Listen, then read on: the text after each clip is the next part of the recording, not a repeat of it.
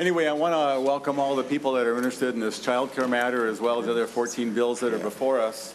We're going to spend a good amount of time talking about the report of the legislative auditor and some comments about that, perhaps maybe up to 4:30. And then we'll start in on our bills. And we have a good number of bills, I think 14. I have some imagination we'll take maybe a half-hour break somewhere when it makes sense.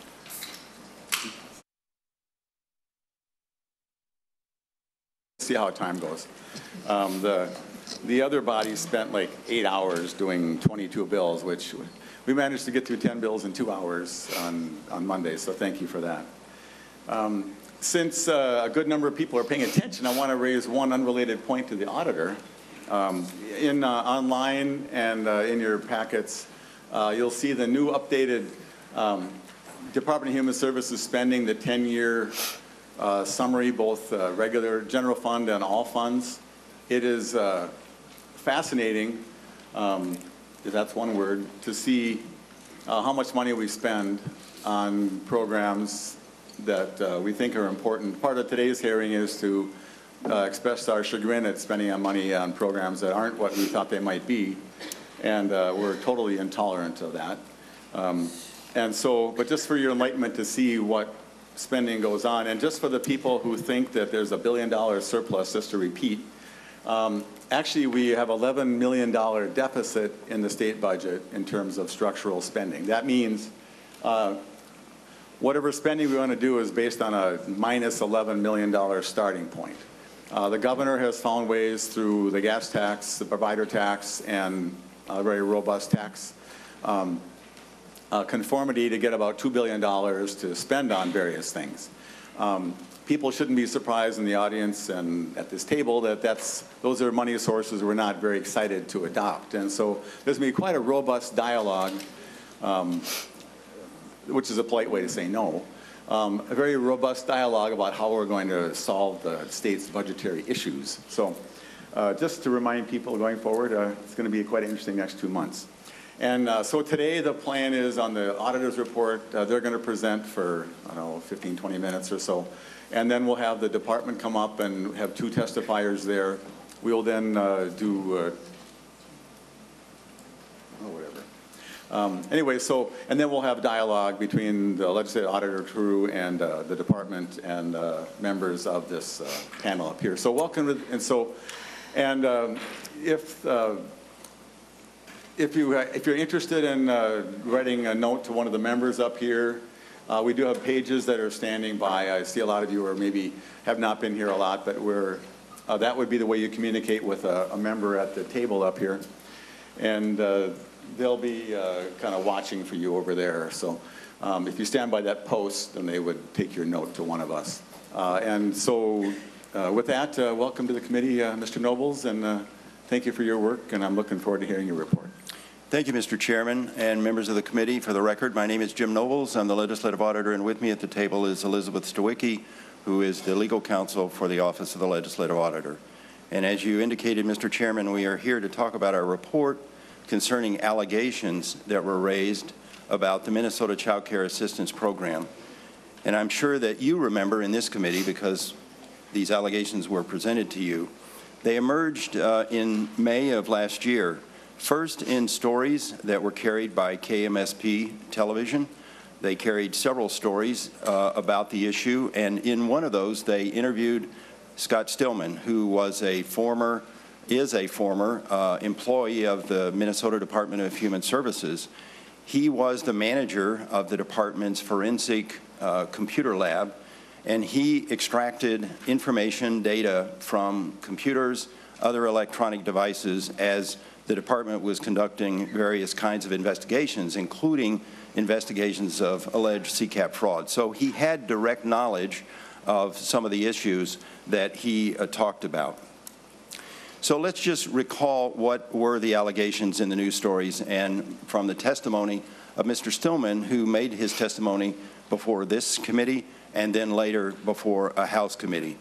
It was alleged that the Minnesota CCAP program experiences $100 million in fraud annually. It was also alleged that at least some of that CCAP fraud money is sent from Minnesota to foreign countries where it is obtained and used by terrorist organizations.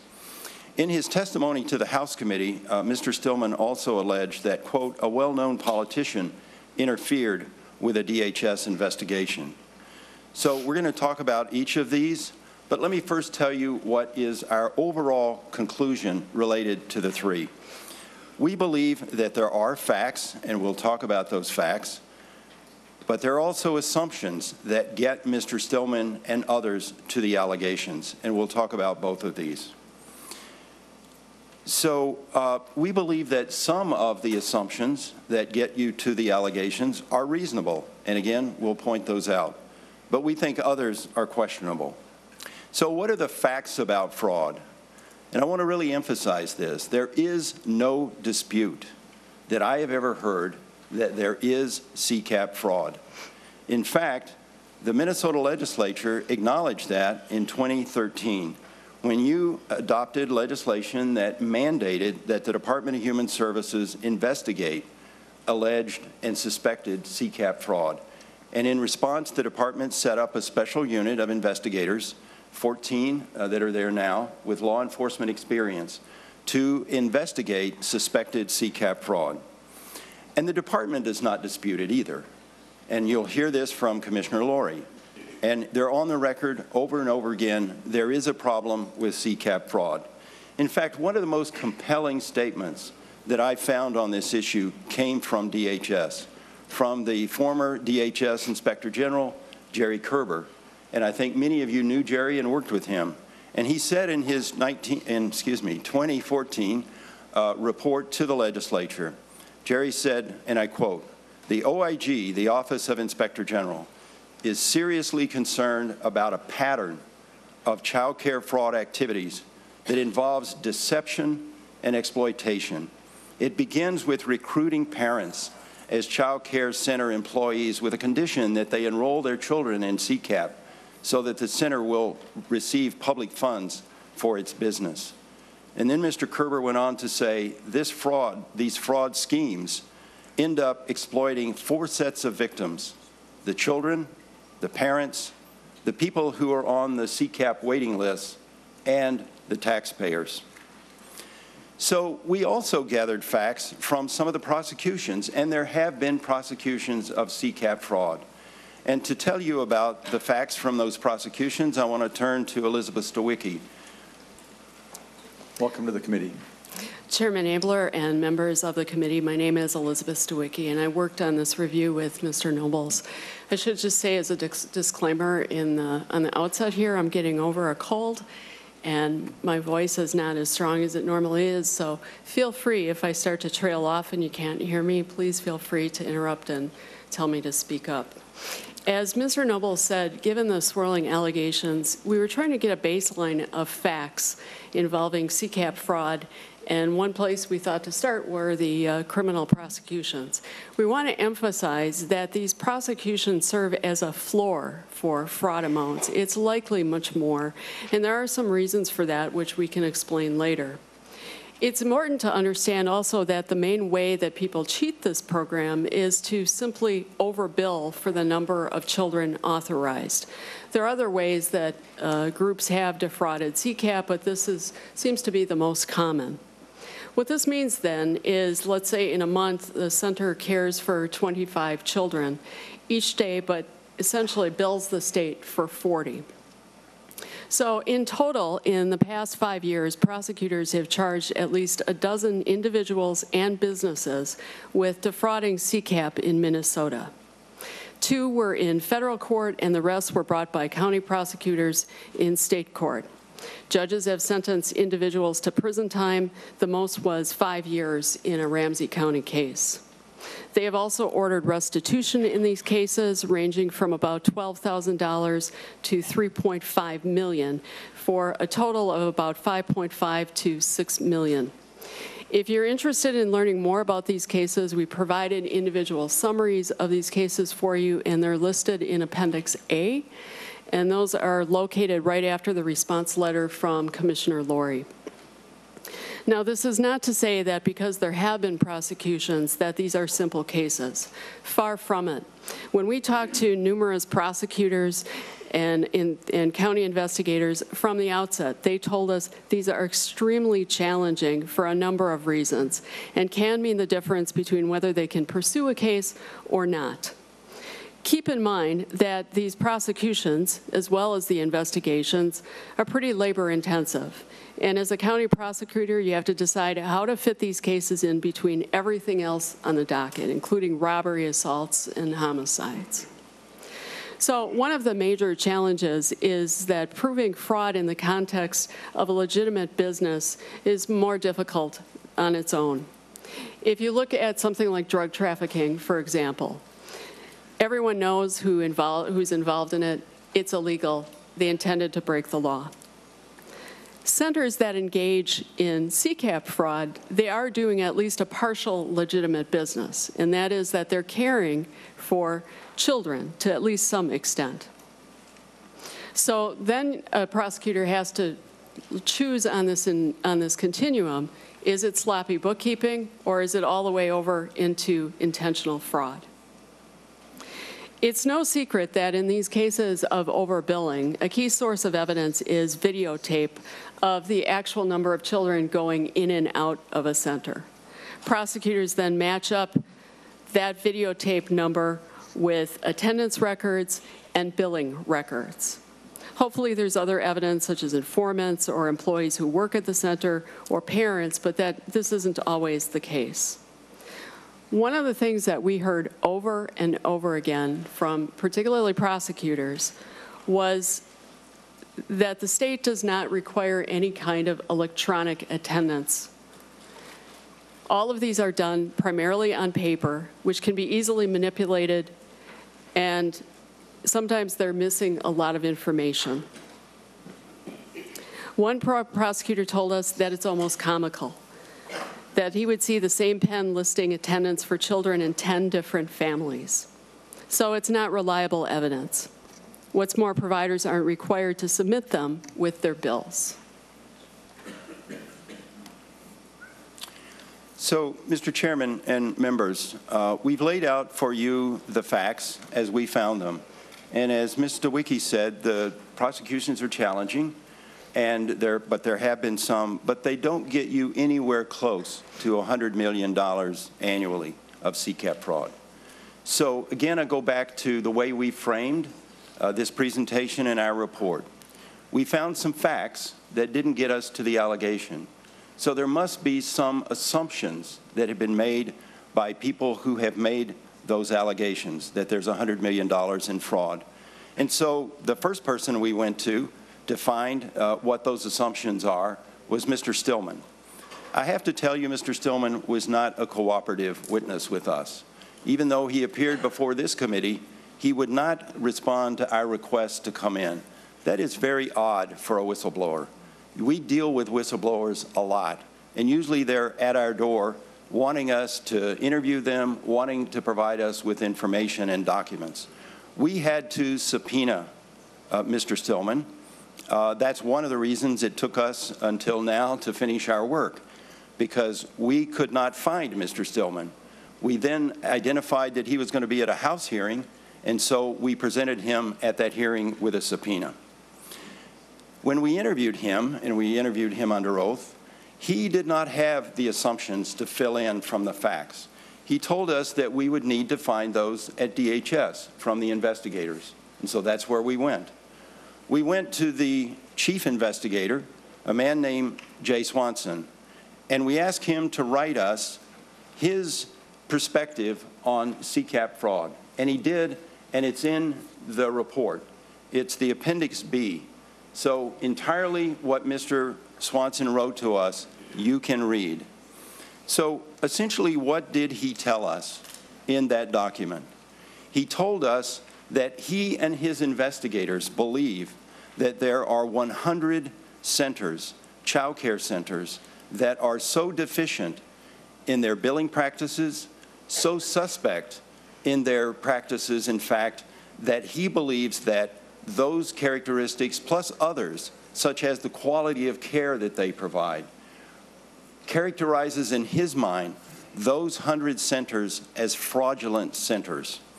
And he believes that all of the money that they receive, not just the money that could be determined to be fraud, but all of the money they receive is fraudulent, that the state paying them to provide child care services should not, in fact, occur. And that's how Mr. Stillman and Mr. Swanson get to the $100 million. So we thought it was important for you to be able to read for yourselves what are those assumptions. And they're there, I might say, and this is important, by the man who has been there for several years as the chief investigator of CCAP fraud in the Department of Human Services. So you heard the allegations from a former employee of the department. You're hearing it now and seeing it now from the man who is in charge of the CCAP fraud investigative unit. So how did the Department of Human Services respond, not only to Mr. Stillman, but to Mr. Swanson?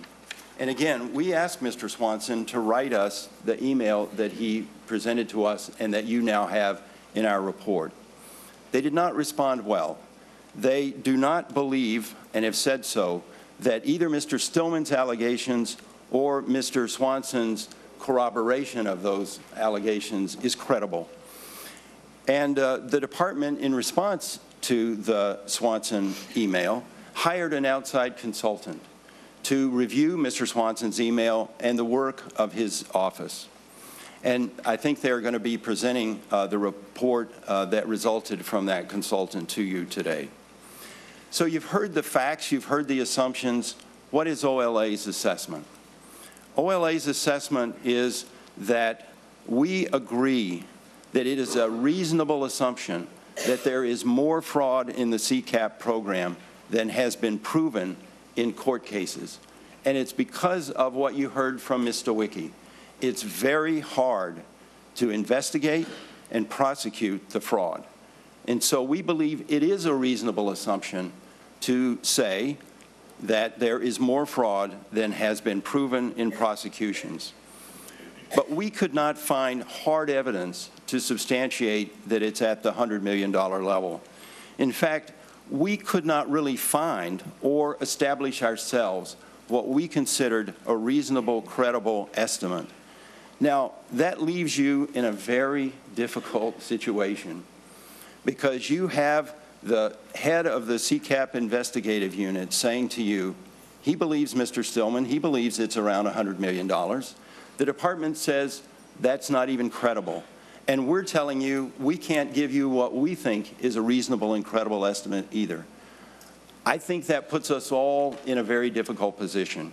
And so I think the department is going to need to work with you, work with its investigators, work within the OIG's office to try to come up with what we can all accept is a rigorously established estimate of fraud. That is something that actually the federal government expects states to do when they send money to the states to assess the risks, to estimate the level of fraud and improper payments, and establish controls in response. So let me now move to the allegation that some of this CCAP fraud money ends up in the hands of terrorists. So again, because we've been a little bit away from that allegation, let me restate it. The allegation is that CCAP fraud money sent by individuals in Minnesota has been obtained and used by terrorist organizations in foreign countries. Again, what are the facts? The facts are that you can read many federal law enforcement reports that say that terrorists in foreign countries, and specifically in Somalia, obtain and use money transferred from the United States to foreign countries, again, including Somalia. It is also a fact, undisputed, that there are many individuals in Minnesota with connections and family in Somalia that send money there. They send it as remittances.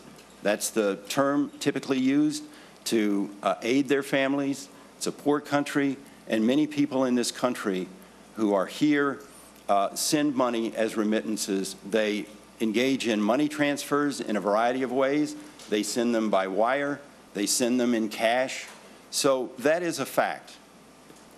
It is also a fact that there are people in Minnesota who have been convicted of providing material to support to terrorist organizations, including in Somalia. And again, I'd like to turn to Ms. Stawicki to talk about those prosecutions. Well, as you may know, Minnesota has had many terrorism-related prosecutions. There have been at least 24, and I think it's more like 30, 32, 33, where the U.S. Attorney's Office has charged individuals with providing material support to a designated terrorist organization. I looked at these cases to see if there was any mention of CCAP fraud money involved, and there was not. The U.S. Attorney's Office confirmed this to us as well. Now, there was one case of providing material support to terrorists that included Department of Education money in the form of financial aid. But again, we could find no evidence that CCAP money was involved in any of the cases of providing material support to terrorism. So again, how do you then get to the allegation? Well, you heard from Mr. Stillman that he has seen wires going overseas from CCAP centers. He has seen money transfers of various kinds, and he was involved in those investigations. You heard on the KMSP report that there is money put in suitcases and sent overseas, and that some of that money ends up in Somalia, and some of that money may end up in the hands of terrorists. So that is the assumption that gets you to the allegation. So again, what did OLA find? What is our assessment? We did not find evidence, hard evidence, to substantiate this allegation. And again, this is a very specific allegation that CCAP fraud money has been sent from Minnesota to a foreign country and that it ends up in the hands of a terrorist organization. That is a very difficult thing to prove. So we cannot say definitively whether it's happening or not. We did talk to a lot of investigators involved in looking at this issue. We talked to, by the way, over, I think it was 39, 40 different prosecutors, investigators, people at the federal level, at the state level, and at the local level. And as Ms. Stawicki said, we always ask them, have you found a connection in the prosecutions, in the investigations, between CCAP fraud money and a connection to a terrorist organization? And we were told no. And we had many interviews with investigators from the federal level who look at this thing all the time. So again, we cannot say definitively that it has occurred, but I would not sit here and tell you that we can definitively say that it has not. I would also say that, you know, we're focused on fraud here and we're talking about terrorism. And the state can do a lot about the fraud issue, and you're going to hear what we think you need to do. But there isn't, frankly, a lot that you can do about any money going to fund terrorism in a foreign country. But I can tell you from reading a lot of federal investigative reports, talking to a lot of federal investigators, they have a very strong presence in tracking money transfers, money laundering, whether it's going to drug cartels or to terrorist organizations. So I think it's of great concern to all of us that could be occurring, but I can tell you that from what we found, there are federal officials that are looking at this and investigating and willing to prosecute it if they find that evidence. So we've presented you with some pretty serious issues about fraud that you can do something about. So what did we find in terms of recommendations of what you ought to do? Well, first of all, we went again to the investigators who were looking at CCAP fraud every day, and we looked at and we talked to the prosecutors who are attempting to prosecute it. And so we asked them, what is their perspective? Interestingly, both the investigators and the prosecutors said, you will not solve this problem by investigations and prosecutions alone. You need to be more stringent in the controls over who gets licensed, and you need to have more monitoring of CCAP centers. You need to get ahead of the problem. You need to do something up front because we cannot always find the fraud, we cannot always prosecute the fraud.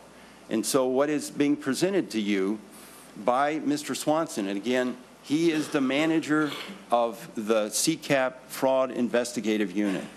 This is what he told us. Investigators in this unit do not believe that any real progress has been made regarding CCAP fraud. And he's been there for a number of years. And he comes to work every day with his investigators to address this issue, and he's telling you, we've had some serious investigations, we've had some success in prosecutions, but don't expect us to solve this problem. We, the investigators, believe that the current internal controls and statutes are not stringent enough to make reasonable progress in reducing the level of fraud in this program. Investigators believe that dramatic actions on several fronts, both legislative and at the department level in policy, are needed to make progress in this area. I want to mention a couple of other things that came up during our review. First of all, we found a very serious lack of trust in the Department of Human Services between the IG and management of the department and the CCAP investigators. It's one of the reasons why they brought in an outside investigator.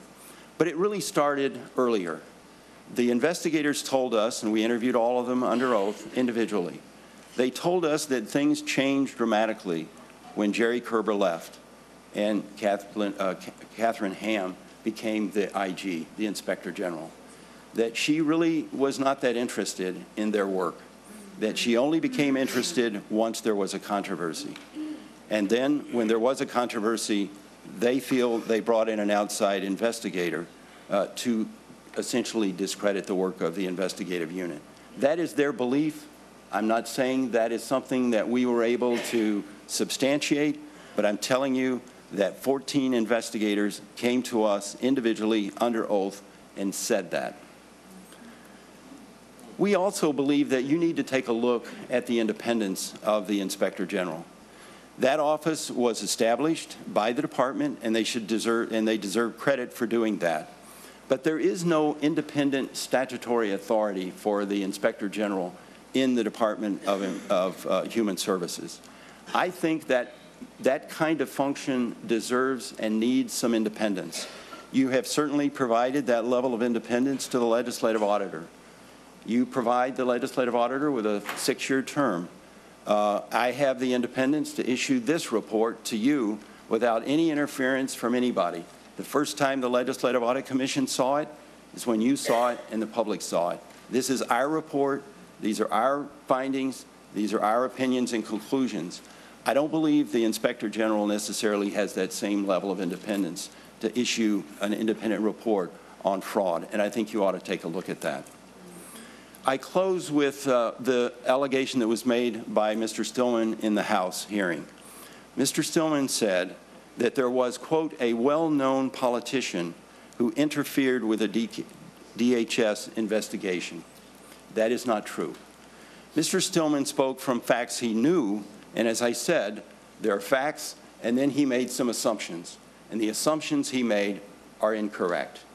Mr. Stillman did work on an investigation at DHS of fraud. It was not a CCAP fraud issue, it was an MA fraud. And when he went on a search warrant with other law enforcement, he went into a psychiatrist's office who was accused of defrauding the state of MA funds. And when they were in the psychiatrist's office, they noticed on his desk that there were brochures related to the Lori Swanson campaign. The Attorney General's office, the investigators who were a part of that investigation said, seeing those, we cannot proceed. And when Mr. Stillman presented them with the information and data that he had extracted from the computers and other devices that they obtained in that search warrant, the Attorney General's investigator said, Mr.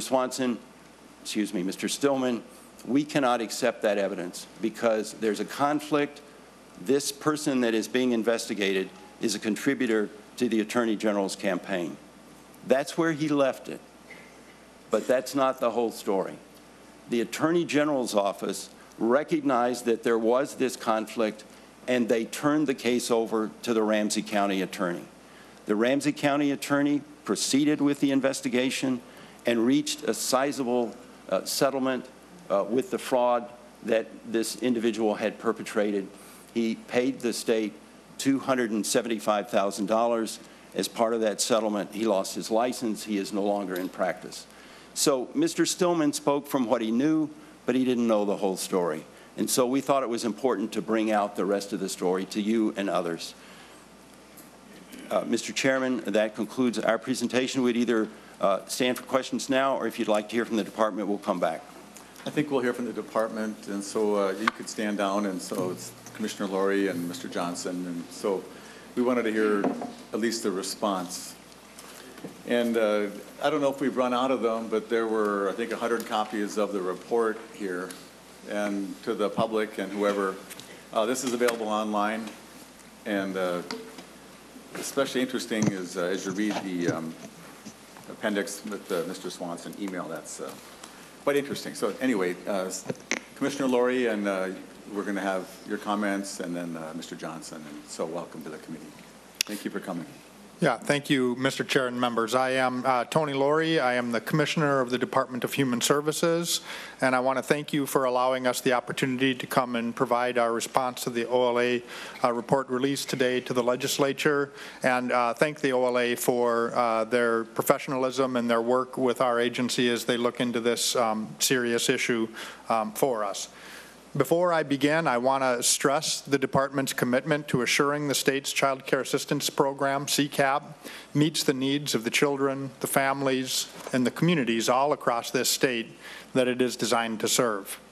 CCAP provides critical support to families with low incomes so that parents can work or pursue education and their children can receive safe, quality, appropriate care in our really high-quality child care providers all across this state. We at the department take the state's investments in children and families very seriously and understand that program integrity in CCAP is absolutely crucial to ensuring program resources are going to those most in need. And I need to stress this is something that every state in the country is actually struggling with. Minnesota is not alone here. And we have serious issues. We take them seriously, and any instance of fraud in CCAP or other public programs is unacceptable to our department.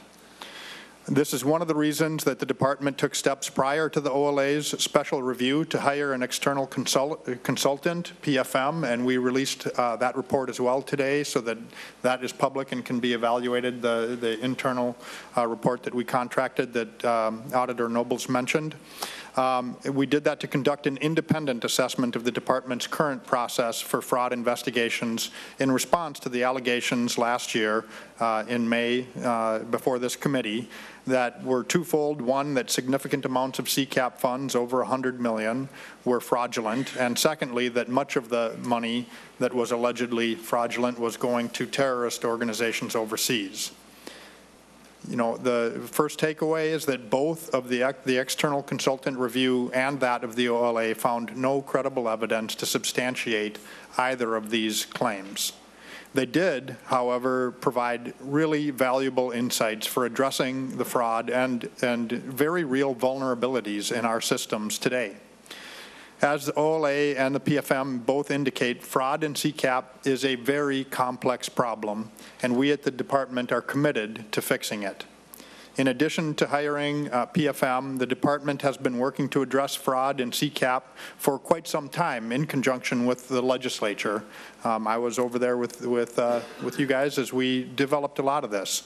In 2014, the CCAP Fraud Investigation Unit was created.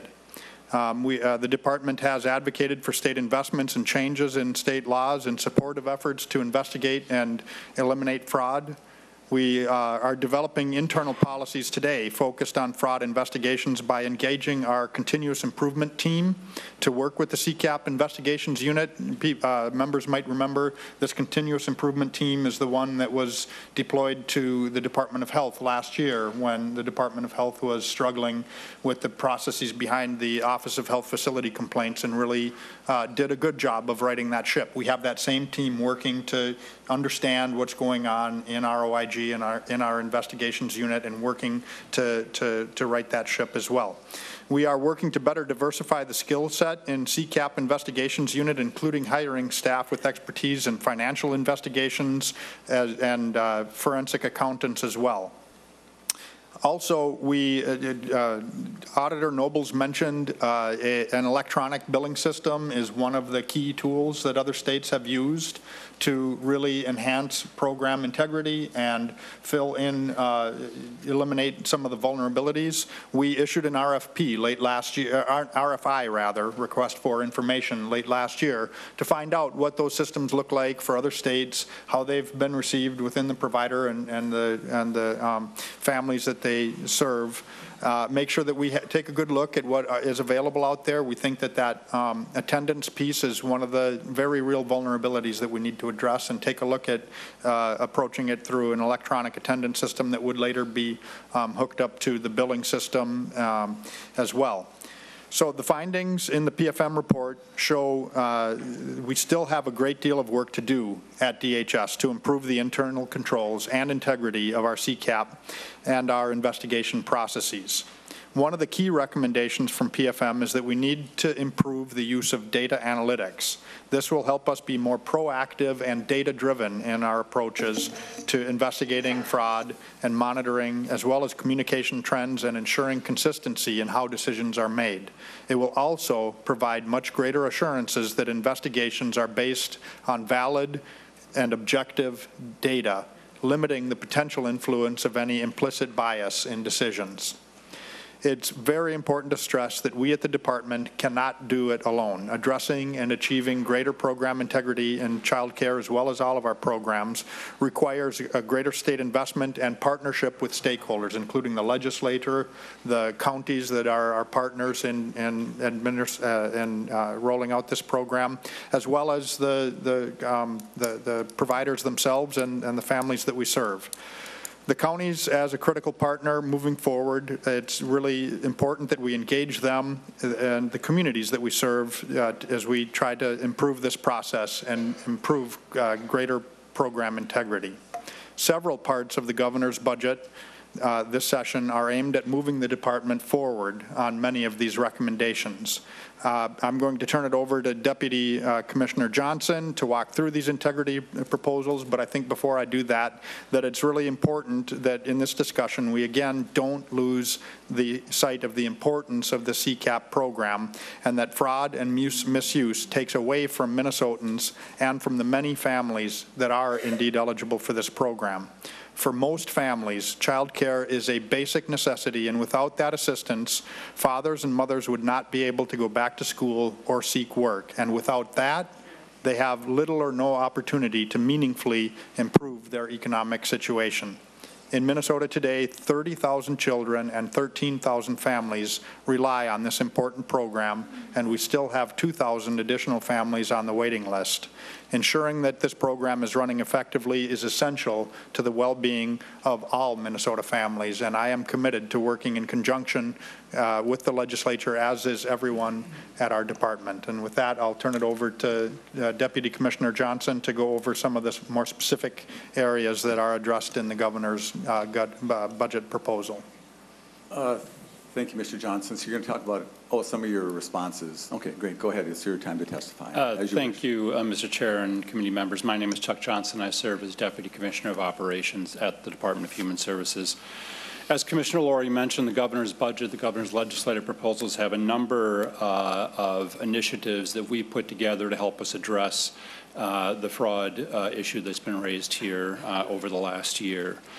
This includes both preventing fraud and getting ahead of what's happening, as well as detecting fraud more quickly on the back end so we can prosecute it when appropriate. These proposals include enhancing attendance record keeping requirements. One of the gaps that we have right now is that if we go in and ask a provider for their attendance records and they don't give them to us, we've had instances where those attendance records have then shown up later in a judicial setting, and that's been accepted as an attendance record even though it wasn't available at the time.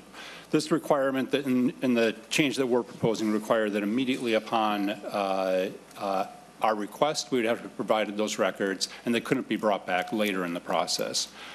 clarifying that absent days and holidays must be marked when they're billed to us. This nexus of attendance and billing is one of the key places where we need to build better controls, and this would help us to do that in particular. So the provider can't come back later and say, oh, that child wasn't there that day because it was an absent day. If it's an absent day, it should be billed to us as an absent day and not billed to us as if the child was there. And this change would help with that. Establishing a uniform method for calculating overpayments. This is a very complex area. It absorbs a lot of county time. This would set a clear standard as to how overpayments are calculated, which would make it easier for counties to take some of the burden off of them. But it would also make it clear when we're in a judicial setting, whether it's administrative or whether it's on the criminal side, how that calculation was made, because it would be laid out clearly in law. Establishing a penalty if providers fail to follow attendance reporting requirements. This puts providers on notice that if they're making mistakes, that is something we have our eyes on. This in particular is when there's a reduction in attendance and that hasn't been reported to us as it's supposed to under law. Shortening retroactive eligibility from 6 months to 3 months, which will help shorten that period of time during which a provider can come back later with additional billings that, again, really affect the integrity of the program. Also funding, as the Commissioner mentioned, for a case tracking system for the CCAP fraud investigations unit. This will help them to better manage the cases within the unit, give us better data about the work that's being done on our investigations. And then finally, funding to increase fraud prevention grants to counties. These are grants that counties use to support our fraud efforts across CCAP and a number of other programs as well. In addition, legislation proposed by Governor Walz would make it easier for the OIG to investigate and take action on fraud more quickly. That includes clarifying the OIG's ability to share information on open investigations with law enforcement so that our investigations can move more quickly and seamlessly when we're working with law enforcement on the criminal type investigation. Defining the disqualification process and the periods for disqualification within the CCAP program for intentional program violations. Establishing preponderance of evidence as a standard in civil or administrative hearings. This has been an issue. The current standard is clear and convincing. It's a high standard. We've had cases we've not been able to get through for adjudicated overpayment on the administrative side. The preponderance of evidence is the same standard we use for our Medicaid fraud. We think it should be the same standard we're using in CCAP as well. And then finally, making payment or receipt of a kickback a crime within our programs, which doesn't currently exist in law and is clearly one of the schemes that we see happening quite a bit within the child care fraud area. Also, as the Commissioner mentioned, there's a number of initiatives that we've begun or that we are open to additional conversation around coming out of the recommendations from the PFM report, the consultant that we hired to work with us. One of those, as the Commissioner mentioned, is a continuous improvement process that's going on right now with our continuous improvement team working with the fraud investigation unit, particularly focused around data and how we use data, what data we collect, how we organize it, how it helps drive our decisions. So we're making good decisions about when to take an investigation, what to investigate, what to take on a criminal path versus an administrative path. Additionally, as the Commissioner mentioned, PFM recommended that we move to an electronic attendance system. We put out the RFI. We have some information on that. That's a longer-term probably prospect for us to do some more exploration around that. We would need to work with stakeholders around it. But that whole issue of attendance, particularly attendance as it's connected with billing, as I said, is a really important part of how we need to address controls within this program. And we think that an attendance system that's attached to billing would really help with closing some of those areas where we don't have good controls right now. PFM also recommended that we centralize certain processes within the CCAP program right now that are done by counties and to be done instead by the state, particularly the registration process for CCAP providers and the enrollment as an MEC squared biller. MEC squared is a system we use for billing and managing the CCAP program. So there's, again, we need to engage with the counties, with the tribes, with the providers around those issues, but we think that that's an interesting recommendation and, again, would give us better oversight and consistency in some of these key policy areas. And we're interested in working with you as we move through this session and forward on how those ideas might be brought to fruition. As Commissioner Laurie stated, we have a lot of work to do. There were a lot of issues raised here, raised in this report, raised by our investigators, as well as raised by the PFM report that we brought forward, that we contracted with, about oversight of the program, of good controls within the program. So again, thanks for the opportunity to be here and to comment on the report today. Thank you very much. And so if the auditors, two of you want to come back up, you can just kind of slide over. We'll have all four of you at the table, and maybe you can share the middle mic or something. So, all right. Well, there's a lot to digest here. I have a few thoughts, and then we'll stand for questions. Once you get settled, have we got the right mug there? Yeah.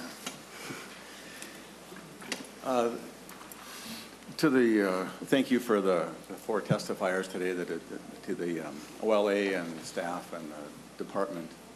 I've had the privilege to serve here in some role for 21 years, and we have been trying to chase down fraud since day one. And we kind of relied on, as I have to admit, Commissioner in particular, I was briefed yesterday, I've sat through some stuff today, we had a meeting, and I'm reading more and more of it, and I'm trying to avoid being angry, and I'm talking to some of my constituents who are out here. And there's a sentence you said, and Senator, or Commissioner, I count you a friend, and so this is not about you, but you said something, we can't do it alone. We thought you were doing it. You know, we hired an inspector general. We have investigators in your office. We have people across the state who we thought that it was all watching, that you were watching and that you were on top of things. When I read Mr. Swanson's email, which has enough veracity to be allowed to be released, it's really not a very complimentary email. It doesn't say that all is well, and it does not say that the money is carefully spent. Today I passed out, I don't know where I put it, the all-fund spending of our department here, the work that we oversee, at least part of it here, probably half of it, and the all-fund spending in this biennium is $35 billion. And 14 comes from state money, and 18 billion comes from the feds, and 2 billion comes from miscellaneous places. But it all comes out of the pockets of the people in the audience.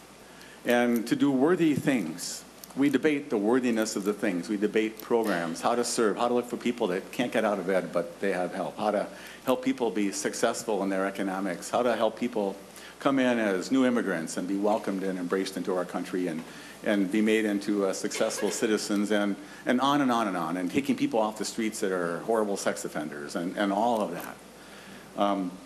And so, frankly, Commissioner, there's nobody I would wish rather to have be there looking after this than you at this point. You sat in these chairs, you sat in this chair, and you've sat around your restaurants in your district with people that can barely hang on with their farms, and they dutifully pay their taxes, and they trust that you're looking after it. My people trust I'm looking after it. And so we are here to be a partner with you, and I'm happy you related a few topics about that you're working on.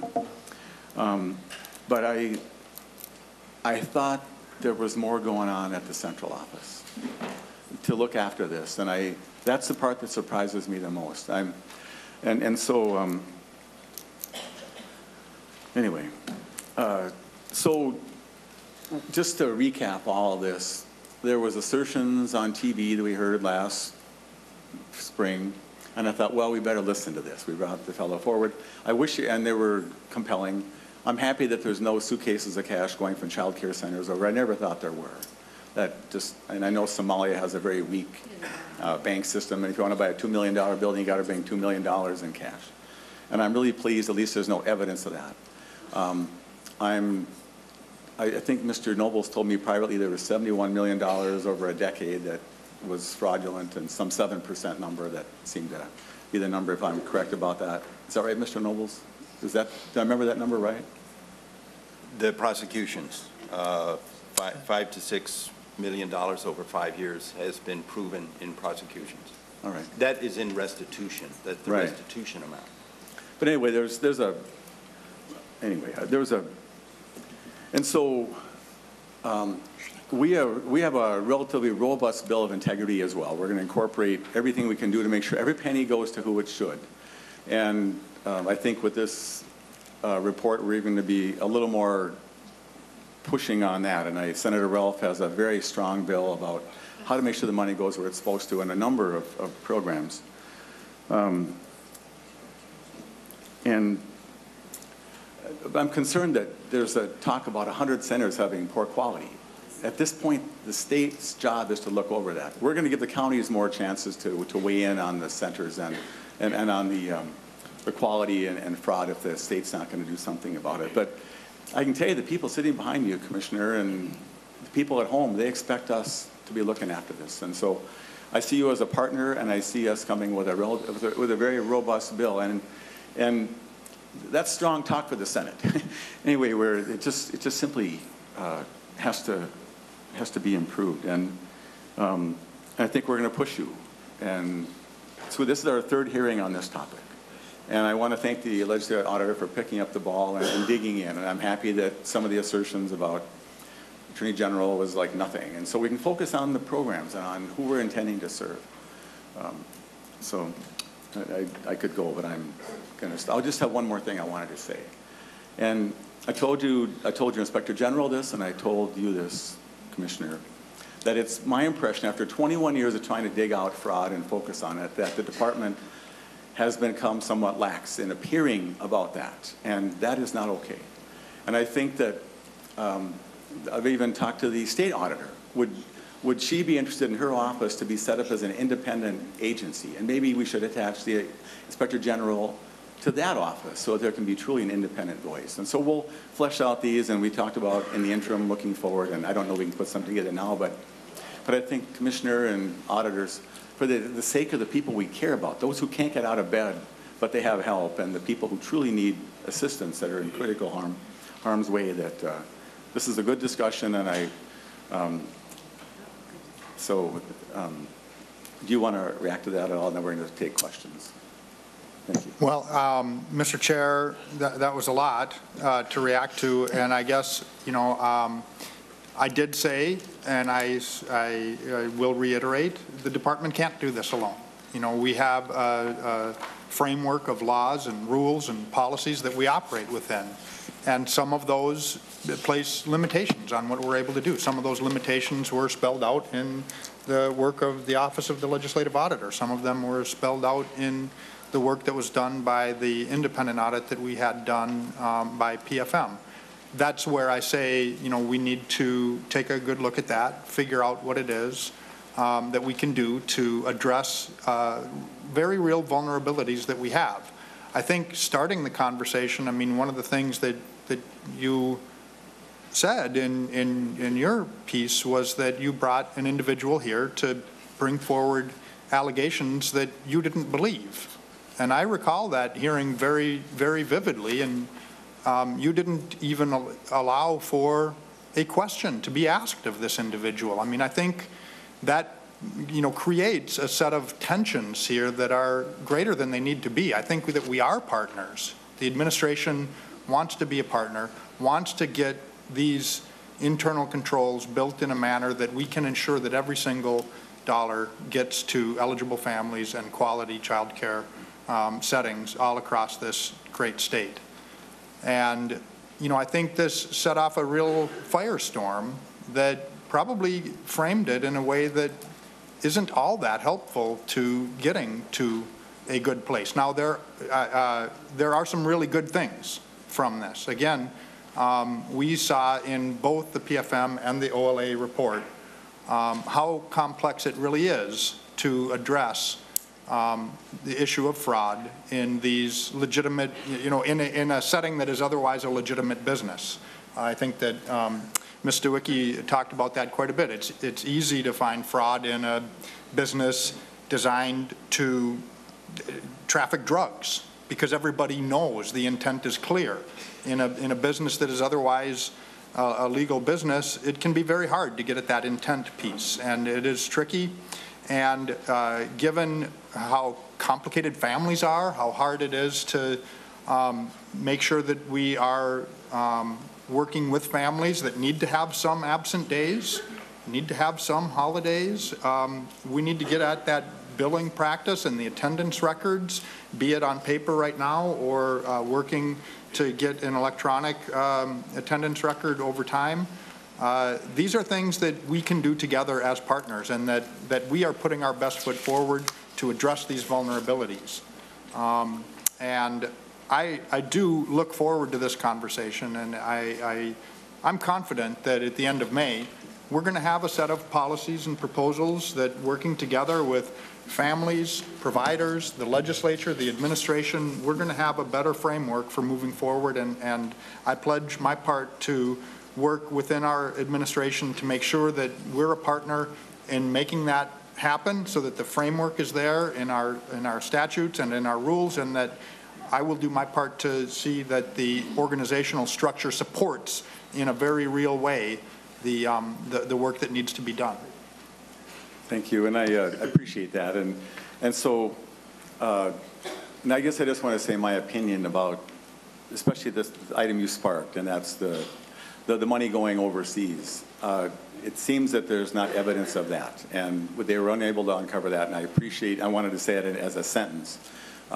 What this conversation has provoked is a significant amount of fraud going on in the child care.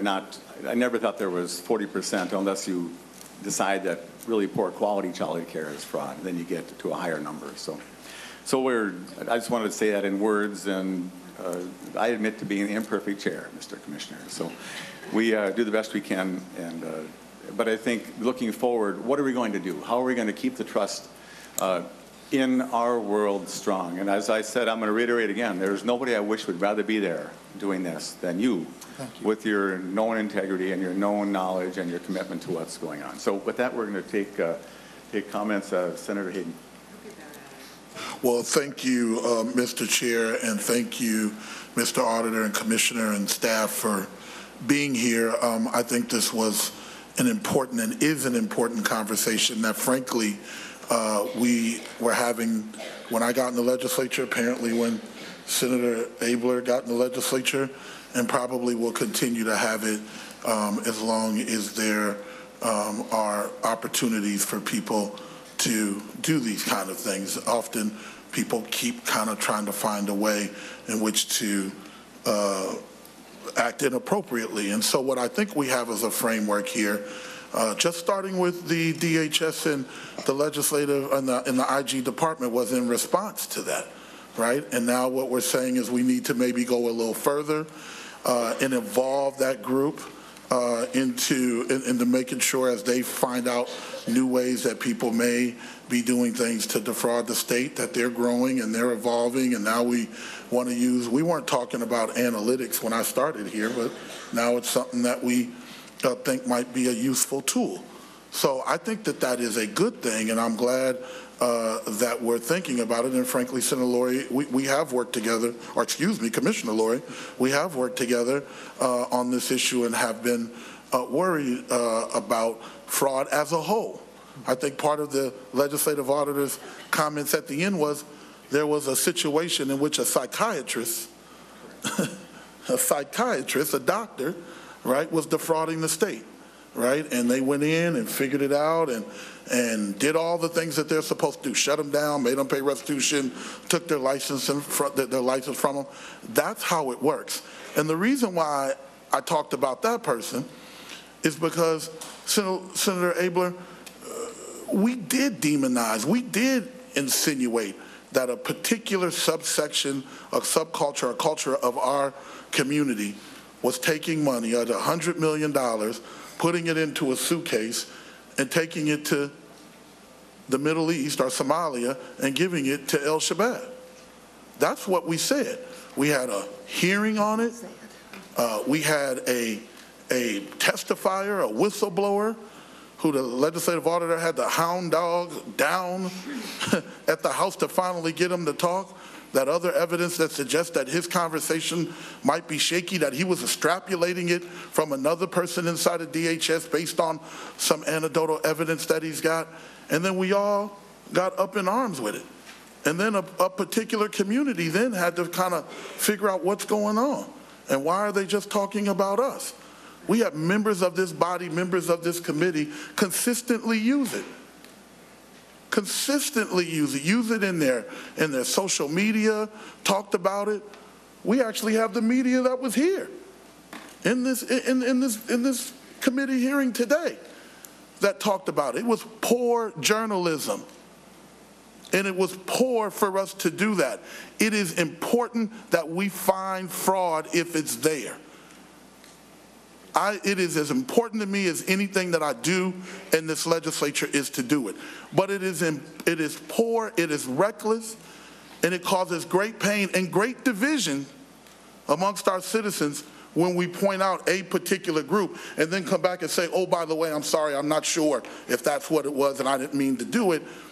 Well, Senator, you did it, and it's a problem. And Senator Abler, we're friends, and we work together, but we have to, not only do we got to call out fraud, but we got to make sure that we're responsible as senators and as legislators when we make those accusations.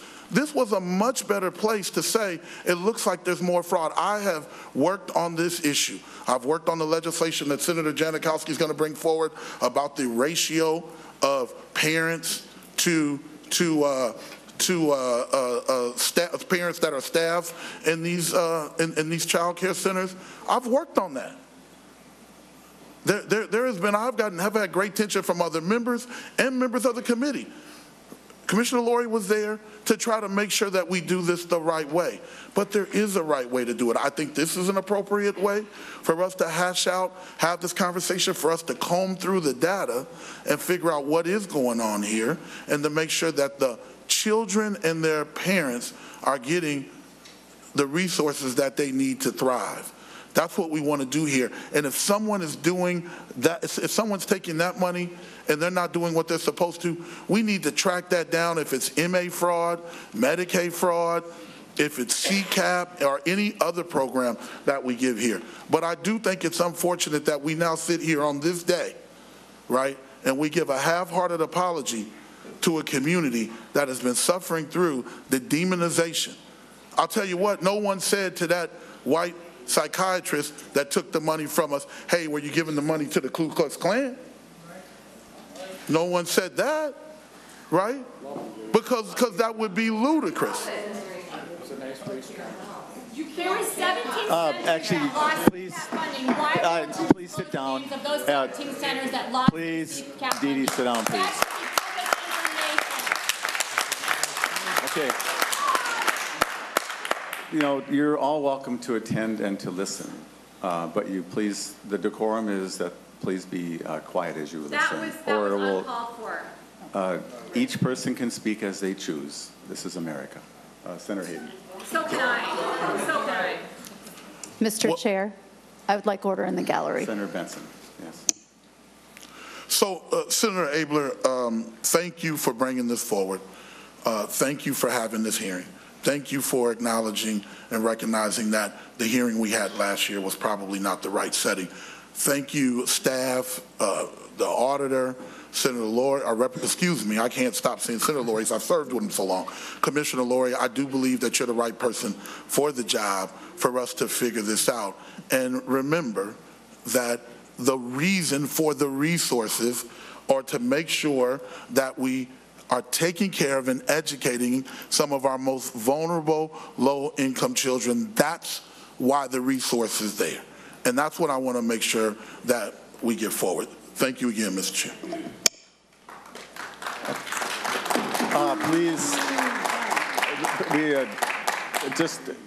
Please don't applaud. Please don't speak. Please listen quietly. We're doing our best to have a very respectful conversation. We're not going to do teams of who's going to be louder or who likes somebody better. This is a really serious matter, and we're treating it seriously, and we appreciate all that. So, Senator Kiffmeyer. Thank you, Mr. Chair. I appreciate the information coming forward today. One thing I just want to clarify, because Mr. Nobles presented to the Legislative Audit Commission Financial Audit Subcommittee, and the clarity in regards to cash, first of all, that no dollar is color-coded from where it comes from. So once things are converted to cash, there is no color coding. So as far as where it goes from there or how it's handled, it's just cash. I think the one thing to realize that This was initiated by a TV news story, and it was in that TV news story that questions were raised.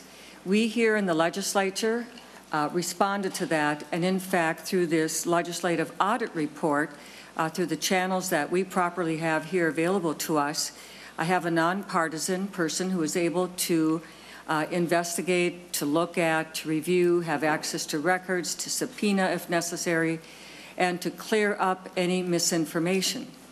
And that is a legislative action that we did. We did that legislative action, and to our credit, having this report here today that lays out those facts clearly. But the one thing I think we are still left with, though, is the fact that their own investigative unit is still saying there are 100 child care centers that the payment should be considered seriously as fraudulent. We're still left with that fact, okay? And so I think what's really important here is to realize that I want to just set aside, I know there are those emotions either way, but it's really important for us as legislators to sort through that, but also, as Commissioner Laurie said, staying focused on those issues that we can be responsible for, irrespective of anybody, whether they're, no matter what background, no matter what, that all should be held to the same standard. That's the most important thing. As a matter of fact, our justice system is predicated so crucially on that, that we not consider whether rich or poor, we don't consider nationalities or anything else, that we have a blindness that comes to that, and that we have due process, that we consider that all are held to that same standard. And I think, Commissioner, in going forward, what I don't want to have happen is that because of this, that we recognize that all are held to the same standard, wherever those results may fall, that all would be held to that same standard. And I think that's really important. I know, Commissioner, that you have a real challenge. Many of these things you dealt with as a senator. You sat on this side of the table and the challenges that come with that. Now you've got a new kind of challenge as a commissioner where you get to translate words into actions. We here in the legislature are ready to stand by you and with you and work to that end. That is our commitment. That is our purpose for existence. And when we are gone at the end of session, this worthy work is going to fall heavily, squarely upon your shoulders and upon the governor to follow through, to carry those out in good faith, to accomplish those. And I appreciate your statements here today, but I think it's really important that we just establish that foundation, that all are held to that same standard and that we all work together. And I think that there are still issues within this report that are very serious that we have really got to deal with. And I think to lay aside both ways and to come together over the all are held to the same standard is one of the best places we can focus on as we go forward. And I appreciate any comments you would like to make or not make if you so choose. Okay, I think that was more of a statement, but there'll be lots of chances. And so just going forward, I've got Hoffman, Benson, Klein, Isaacson, Rosen, and Ralph. And so if we could kind of play Jeopardy and like try to put it in the form of a question at some point, a few comments, and then it's like Senator Hoffman. That's so unfair to you. But go ahead, Senator Hoffman. Thank you, Mr. Chair, and thank you for this conversation. And it's, I guess I want to go back and ask, when you estimate the risk, and this is to Mr. Nobles, and establish controls to lessen the negative impact. I mean, these are the statutory responsibilities that we have as a body. Is that correct? Mr. Nobles. Mr. Chair and members of the committee, Senator, what I think I was referring to is that the federal government, through the Office of Management and Budget, imposes certain requirements on states that receive federal money. And one of those requirements is to establish a profile of the risk that you face in administering a federal program, and to really try to come to an understanding of not only the size, but the nature of the risk. Where are the vulnerabilities? And there has been a lot of work done, frankly, on CCAP to understand where those vulnerabilities, and I think that the Commissioner just enumerated them as we did in our report. They start with the sign-in sheets. They start with people probably being recruited to bring their kids to the center, maybe receiving some remuneration from that. So we know the vulnerabilities.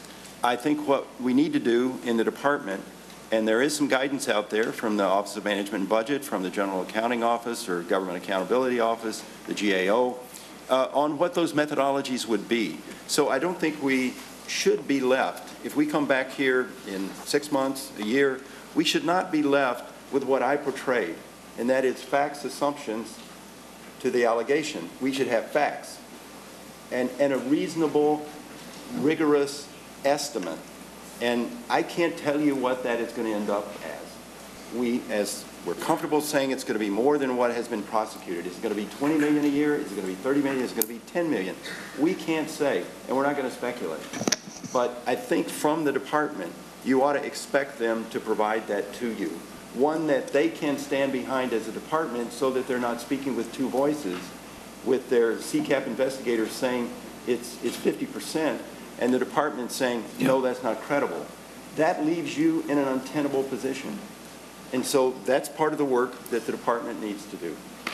Mr. Chair, as a follow-up, thank you. And that leads to, I love your idea of the auditor, perhaps. That whole thing about having an independent arm that needs to be looking at this makes so much sense. And what bothers me, Mr. Chair, is the department. And there's recommendations that are in this PFM report that I think we need to highlight, that the department needs to look at consistency, clarity, and comprehensiveness within their department. There's a statement in here that DHS exhibits siloed characteristics. I mean, that's no way to manage, that's no way to lead. And so what I would hope we come out of this with is that has other comments within the report that says DHS has no control over who becomes a CCAP provider. One would question who's taking the lead in all this stuff. And I would hope that Commissioner Laurie, I'm glad you're there because you got a mess to clean up. I mean, I'm glad you're the right person there. Your history of advocacy and your history of working and understanding the systems approach, that's what this department needs, is a systems approach. And the other thing that comes in is the lack of trust. To read in this report that you have an internal lack of trust within that OIG or the investigator absolutely makes me sad, because then it gets to this heart of the matter. There are people with disabilities who are one paycheck away from dying. They're one paycheck away from losing their house. They're one paycheck, Mr. Chair. And even if it's $5 to $6 million over a period of time, or it's $71 million over 10 years, that money could have been used to help save somebody's life. And I would hope that we, as we look to capture savings, when DHS is coming to us saying we need more, we need more, right? Our question back is, what are you going to do to help those that are less fortunate within the department that truly need it? Because apparently there's lacking leadership in the past that's doing there. So I'm glad Commissioner Laurie is there to do it. And I could go on program characteristics, but I think I'll be done for now and just say thank you for this report. And it's sad. Thank you. Senator Benson. Thank you, Mr. Chair. I think you started out very well in saying we have to fight for every dollar in the legislature, and this makes it look like there's just a bushel basket of money sitting somewhere that got handed out. And it reduces the credibility of how our government operates. These folks who are here are angry, and we get shielded from that because we have to get down to just work. And you get, and I don't mean shielded, I mean we have to guard our hearts against speaking in anger, because we can't get our work done if we speak in anger. But the very least we can expect is competency. And we don't see competency in the Office of Inspector General. She ignored investigators who were professionals specifically targeting this area, which leads me to question what else is being ignored at the Office of Inspector General. The very basic task of following up on fraud leaves us to question the competency of that office. I have a bill to separate the Office of Inspector General along with some other things, and we're going to work on what that path forward looks like. Auditors must be independent in appearance and in fact. And if you need internal controls help so that you can prevent this internally and then inspectors outside to make sure that every dollar is spent well, then I think we can get together and figure out how to move forward. Senator Hayden mentioned analytics. The last audit I did, there were analytics. That was a long time ago. And that the Office of Inspector General is just getting to it now. Seems like they're maybe not putting the right person in the right seat, the right people in the right seats. And so I don't want to lay everything at the foot of OIG, but there needs to be a culture change at DHS. The people who are responsible for eligibility and enrollment should be compassionate and should be thinking about how to help the people who need help and make that easier and more streamlined. But the people who are accountable need to be holding us accountable. I mean, the legislature, I mean, the people who ask for the money. It needs to be a complete culture change. If you are doing compassionate outreach, there should be somebody backing you up that says, okay, here's where the compassion ends, because we are now outside the window of verifiable information. That you could look back a year in some cases and still have your data included should raise the hair on the back of everybody's neck who has ever participated in any sort of financial transaction. So I have hope that this is a pivot point and things get considerably better, considerably faster than they have in the past. And so I will be watchful and I will wait and see, but the people of Minnesota deserve competency, and then faith in government can be restored. Thanks, Senator Benson. It just makes me think, and we have more of the general public here than usual today, and I'm really glad for that. It's actually important to watch. And in our system, Commissioner, we talk about there's a commissioner and there's an OIG, but at the top of all of it is the chief executive of the state. And at the end, the responsibility goes there, and the governor, the previous governor and I had our differences, but I figured that he was there, and people run for office to be governor, whether they be a man or a woman, and they say that they are the ones to take on the tasks of that. And so elections matter, I guess, and leadership matters, but I also wanted to point out, by contrast, the power we have at this table is just one of the branches of government. We have to, whatever we decide to do here, we have to think of it, and then we have to find a way to write it down, and the department helps us, and then the other house has to agree, and then the governor has to sign it. And so just to help you understand the limitations we have, and also, but the work that we actually do have to give them the money to run their offices. So it's a balance, but we're trying to do our job, and so anyway, Senator Klein. Well, thank you, Mr. Chair. Thank you, Commissioner and Auditor, for the presentation. So when we spoke about this issue last, I expressed some disappointment with the way the subject was introduced, as I think others have. And Senator Benson quite correctly reminded me, as she has again today, that fraud is incredibly important to this committee. To the extent that there is fraud and we lose a dollar in one area, that's a dollar that we can't spend on things that mean a lot to a lot of us: opioid reduction and homelessness and TANF funds. And that is exactly right. I take fraud extremely seriously, and I think some of the suggestions, particularly regarding the conflicts in the Inspector General's office, are very important. I thank Senator Hoffman for bringing those forward. That clearly needs to be addressed. I thought some of the suggestions that we have front-end tactics to avoid fraud rather than after-the-fact investigations were helpful. From the department, I thought the innovative suggestions surrounding electronic attendance tracking and clarifying absent and holidays were very meaningful. And Mr. Chairman, these are discussions that we can and should be having without the introduction of unsubstantiated tales. Senator Benson pointed out that when we do this work, we need to shield our hearts. I can't think of a worse way to do that than by coming forward with television production of a story that has several extraordinary allegations, none of which we could substantiate at the time, a spy novel, really, which alleged that not only the dollar amount was in excess of $100 million, which has not been documented, but that this money was confined exclusively to the Somali community and was leaving the country to African nations. And then that it was specifically going to terrorist organizations, and then perhaps the most extravagant detail, that it was being carted in airplanes in big suitcases, I think a detail which was only added for effect. Mr. Chair, you said I never really thought there were suitcases. Well, Mr. Chair, why did we view that video? Why did we give that the platform of this august body and play it for the world to see? Because when I think people see that, they think that the chair and the governing body here do believe those allegations and are putting them forward as a serious concern for the people of Minnesota. And not to mention that all of this reporting came from a gentleman whom I can only describe as a fabulist. He did not answer our questions on the day he was here. He declined to offer substantiation to the state auditor about these allegations and had to be subpoenaed to give any information at all.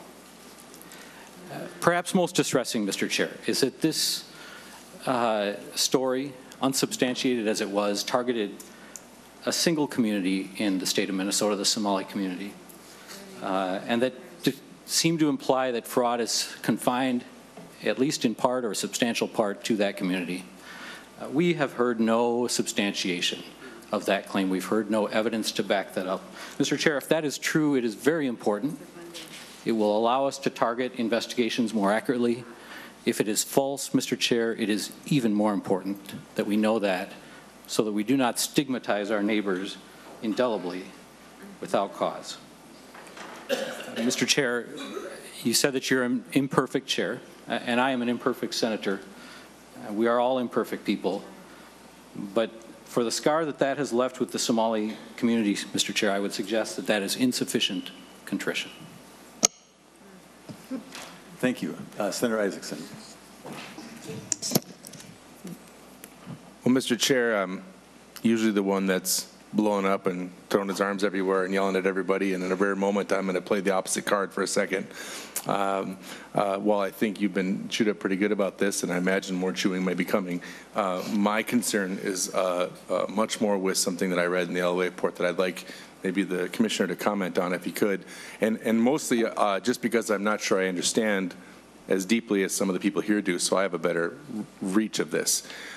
When and I might get the names wrong, the lead investigator or whatever his name was said that he thought that poor quality was akin to fraud, and that's where they got the $100 million mark from, and DHS said that's not how we look at fraud. Can you comment on what the disconnect is there, and going forward what we can expect as maybe a clearer marker of what constitutes fraud? I think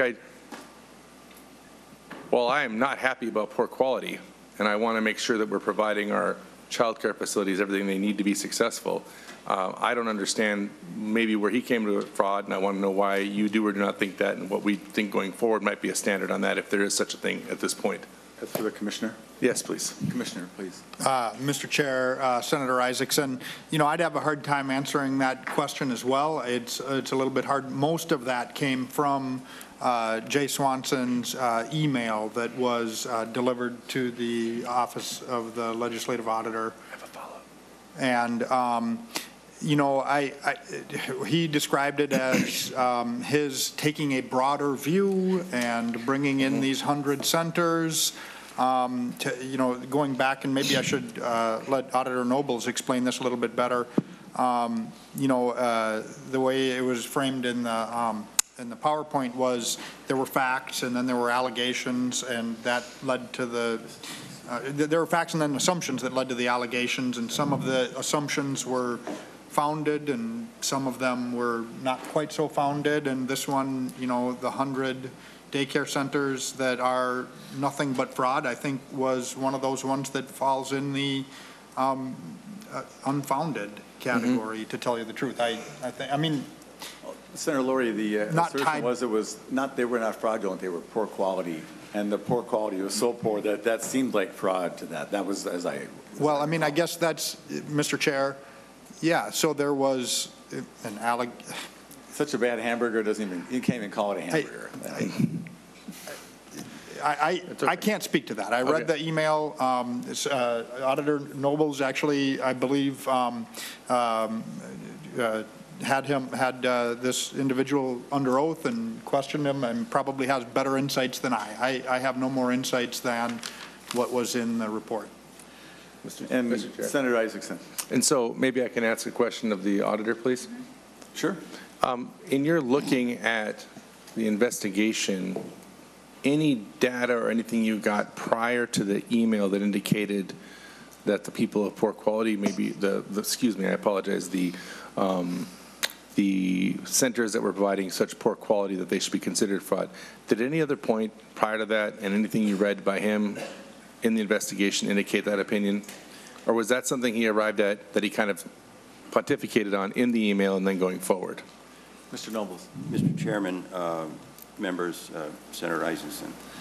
We interviewed Mr. Swanson. We interviewed all of the investigators, and they all brought this issue up, that they were aware of centers that they had observed, that they had visited, that they had interacted with, that they simply thought were not providing the level of care for the children that they should be. Right. I think their sense was that well, this is what they said, that there are people who simply see setting up a child care center as a business, as an opportunity to get public funds, and they're really not in the child care business. They're just in business. And that they may have other related businesses that are funded through public funds, medical transportation, catering, personal care attendant services, and that is what troubled them, that there ought to be a more stringent requirement for people to become providers of these services, that their motivation, and this is a subjective judgment they're making, but it's based on what they say they saw as the product that is being given to this community and these children, that we ought to require a higher level of service, and that ought to be a part of the licensing function, not part of the investigative function. So they were stepping a little bit out of their lane to raise these issues, but they said over and over again to us, we are really concerned that the services being provided to this community, which is in need of really high quality child care to achieve the purposes of the program, are not being provided that high quality child care. That was their opinion. That was their perspective. Senator Isaacson. So I think two comments on that, or one question and a comment. My question was specific. I think you make a really good point, and I don't disagree. And I think that it's unfortunate. I have friends in the child care industry, and I don't like bad apples casting aspersions on folks that do it for the right reasons, that really want to see the welfare of our kids and enjoy watching growth and love and all the things we want our children to experience. My question, though, if I can just go back to the beginning of the question, I think I wasn't as clear as I wished I was. Would you say that they used the word fraud to describe it prior to the email, or were they just describing a situation they were unhappy with that we all agree should have been addressed better? Which one was it? Let me see again. I understand your question. Did they have this view before there was the controversy, before we asked for the email? Right, Did they put together the email to justify a $100 million number? Okay, that's what I need to know. Second thing, if I can comment real quick, is that I have to say that, you know, I almost said it, I caught myself. Commissioner Laurie, you know, you just took the spot months ago, 2 months ago, not even, and you're taking on a dumpster fire in many ways, and I'm pleased that you're there, and I think you'll do a good job. I hope that you'll take the suggestion seriously of moving that independent investigator out of there. You know, I have 3 kids that are 5 and under, and they're all in some version of what we're talking about. Well, not at this moment, but they probably just got picked up, right? And I would be remiss to learn that one of the places I'm going to was one of these places they visited. And partly because I know the people that I deal with at these places, and these are good people that I can tell in their hearts want something good for my kids, and that's the people that I want to be child care providers. And I want to pay them for the job they do that's adequate to the service they provide, which I don't think we do right now either. And so I'm hoping that you can find a way to look at how we start the front end process as much as the back end, because we want, and I know we're in a crunch, and I know we have some problems finding enough of them, but I really believe that part of the problem with that is pay, but that's a different discussion. But I hope that you'll look at that seriously, because I believe that vetting that in some way that makes sense without being too exclusionary or burdensome is really an important way we can maybe flesh out a couple of those people that are doing that. And that might be the quickest and easiest way to begin having an impact on the fraud issue, which clearly seems apparent. And that's just my concern there. And again, Chair Blair, I'm sorry I wasn't more rambunctious and verbose as I usually am. So you must be confused, Senator. You know what to do. I know, it's so confusing, right? Mr. Chairman, even provoked a follow-up question from me. And so, Mr. Chairman, might I just add one point on this? Yeah, go ahead.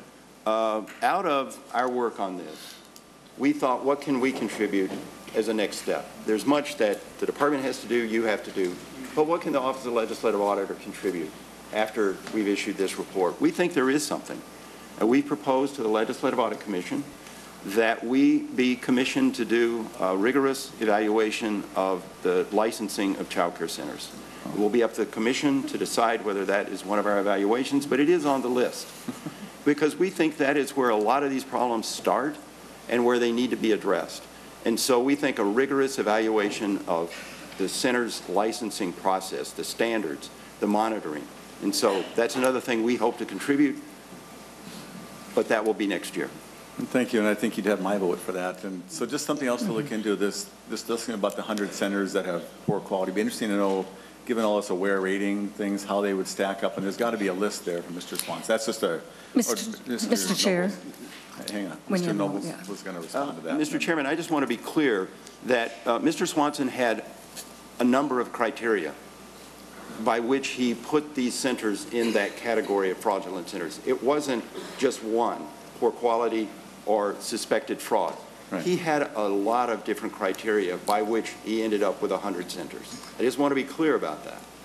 And I was just curious as a one item, just a question, but I have a feeling that the commissioner is going to go look at some of those centers just for whatever too. Well, so go ahead, Commissioner. Mr. Chair, I don't have a list of what those centers are, to tell you the truth.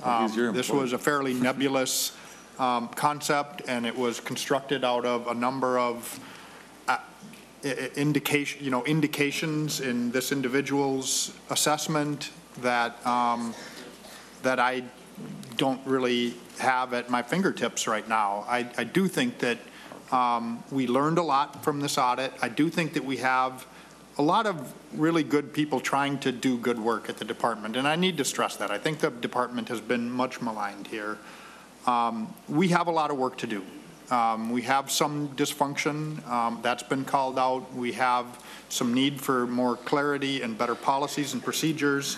But this, one of the things that came out in this report that troubles me is that we need to do a much better job of data mining and data-driven, evidence-based approaches to how we identify. None of the indications were really vetted very well for how a provider wound up on this or off of this list, to the best of my knowledge. Now, I will be trying to get behind this and understand it, and it is not an implication on any individual. I think that we need to acknowledge that too. The Continuous Improvement Project is not about laying blame at the feet of any individual. We have a lot of really talented individuals that are there for the right reasons, that are trying to do their best. We have a lot of work to do. We've acknowledged that. Fraud exists. I don't take any issue with the fact that it is something larger than the $5 to $6 million that has been identified in the prosecutions that we've been successful at pursuing. We have a lot of work. We have a lot of structural issues that we have to work through, and quality and licensing are going to be a piece of that. Data-driven indices that reduce the possibility of implicit bias entering in and being a part of some of the indications is something that I need to take very seriously as well. We need to do a lot of work. I have a tremendous public trust vested in me for as long as I hold this position, and I intend to do everything in my power to, inspire our team to deliver what we're able to get through the legislature in terms of the law and the framework for how we approach this. We'll engage in stakeholder outreach and activity to make sure that we understand how the changes that we make will affect the provider community, both the center providers as well as home providers, and most importantly, the children and the families and the communities that these critical investments are designed to help. Right, and just let me push back though. I mean, I'm not talking about Stillman, I'm talking about Swanson, who's your employee who has concern about 100 places. I was just thinking, he's your guy. I thought you're gonna say, I'm gonna go talk to him. Well, what's in your mind? And I have a feeling if I was you, and I only on a few days would I wanna be you, that you'd like have a meeting with all 14 investigators going, what's going on here? Men and women, that's all I'm saying. And so I expected the answer to be, I'm going to go find out. That's all I was getting at. And then you're going to discover what connects these 100 places. And gee, we better, I think I need another amendment to my proposal that we're going to have some more. That's all. So friendly, Commissioner. So Mr. Chair. Yeah. I am going to go visit some daycare centers. And no, I was talking some about larger ones, some smaller ones, in all seriousness. Yeah. And some of them will probably be centers on that list. Some of them won't be. Yeah. And I will work with the staff and try to help understand it. It is, we're going to work on this. I kind of got that. So to this point, there's two, and then I have Senators Rosen, Ralph, Jensen, and Bigum. Then we're going to bring this in for a landing. So to this point, Senator Kiffmeyer, if you could be brief, and then Senator Hayden, if you can be brief. Go ahead. Thank you very much, Mr. Chair. I will be brief, but in particular to the point that was made here, Mr. Nobles alluded to it as regards to these 100 centers, child care centers, as to the characteristics. I'm going to read here from the PFM report, the report that the Department of Human Services itself commissioned to issue this report. And this is what the characteristics are. CCAP eligible center characteristics that are directly related to the occurrence of fraud. The investigations unit gathered information on specific cases that have led them to identify certain characteristics of centers that have been convicted of fraud. So they've had other ones convicted of fraud, and they saw those same characteristics in these other centers. Obviously, this would be a logical thing. What are some examples of those characteristics? Parents receiving payments from the center in return for enrolling their children in the center. This often includes paychecks that can be used to support their CCAP program eligibility. Sometimes we might call them by a different term when you get paid to enroll. Centers are overbilling, billing for children on days and during time periods where they were not in attendance at the center, including holidays. Related to this, centers have falsified attendance records to match billing records. But the attendance records do not accurately reflect the time that children were in attendance at the center. That's another characteristic. Going on, during the course of investigations, the investigations unit has identified other characteristics directly related to the occurrence of fraud, including indications of money laundering and other factors related to bank records and the use of CCAP money that indicate intent, as well as revealing that CCAP funds are not being used to effectively operate CCAP centers, which they are supposedly being paid to do. Shadow owners who are not listed on official registration, licensing, and business ownership documents. Lack of center program resources. You would expect that in a kitchen you would have kitchen supplies. This is a child care center program. There should be certain resources, including lack of staff training, lack of adequate levels of care for children, lack of food, and other characteristics of a licensed daycare facility that you would expect to see in any genuine operation. The results of these investigations, including interviews with parties who have been involved either directly or tangentially with fraud, analysis of billing and attendance records in comparison to video surveillance and detailed review of bank activity, have led to a belief that there is intentional and systemic fraud and collusion being carried out by people who are involved in other illegal or fraudulent activities. While the individual cases have common characteristics, there is insufficient data to provide evidence of that trend because they are unable to have access to the records to document this. So that belief of the identification of certain characteristics can be used to determine they're at a high risk of being fraudulent and to estimate the percentage of CCAP funds potentially being used fraudulently. This is from the PFM report of the Department of Human Services. So it is not so nebulous, it is not vague, it is not a guess, it is not even a bias. This is factual information that leads to a estimation and a concern that they would have that seems, when you have those characteristics, that's all valid, and that's factual. Mr. Chair. Senator Kiffmeyer. Not to the clapping. Those are characteristics, yes. And those are characteristics that we discover once we open an investigation and we see it. They're not characteristics we can attribute to this 100 centers. And also, at the very last sentence of that, it says, while the individual cases have these common characteristics, there is insufficient data to provide evidence of a trend or that specific indicators can be used to identify other providers likely to engage in fraud. And that is what occurred to get to the 100, is attempting to use maybe some of these, but I mean, if we know of these things, we should be opening an investigation. I mean, these are very clear indicia, and we don't have these very clear indicia on that 100 cases today. Senator Kiffmeyer. Well, Mr. Chair, I think it's time to get it.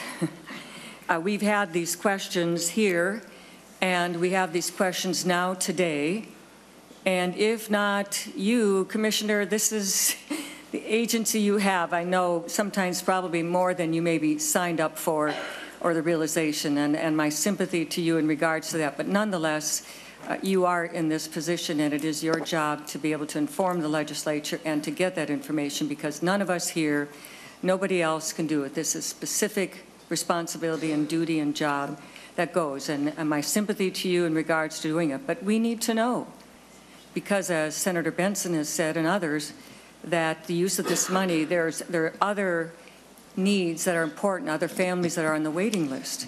And so we need to know and have those things. And I think your own report gives plenty of information. There is more that I could have read as well.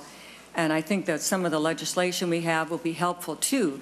But even still, right now, within your own duty and responsibility, you have authority to go, and you have 14 investigators to go and take a look at this and consider that, because we need to know, the people need to know. Okay, Senator Hayden, to this point. Well, thank you, and I will really try to be brief. So Senator Laurie, Mr. Chair, Senator Laurie, I'm sorry, I can't stop it, Senator. I'm probably going to call him Tony here pretty soon. But anyways. Call him Tony. Tony.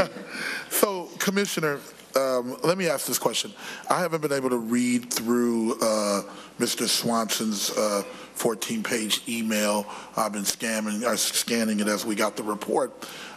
So either Commissioner or even our legislative auditor, but Commissioner, I think you know this, if he's implying that him and his team have gone in and to daycare centers and saw things that weren't okay, the food wasn't there, there's a plunger in the bathroom that wasn't supposed to be there, or there wasn't any green space or any real activity for kids, especially in our parent-aware centers.